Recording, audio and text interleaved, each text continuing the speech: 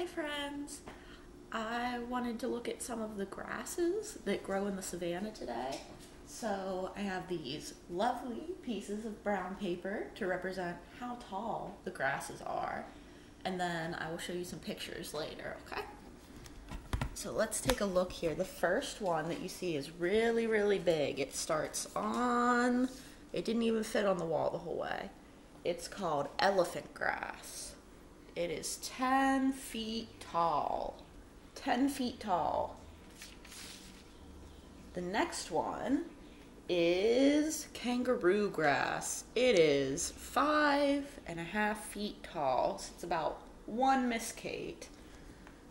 And this is lemongrass or Rhodes grass, and it's 4 feet tall. They're all pretty big though, huh? A lot bigger than the grass we have outside. So let's look at some pictures here in a minute.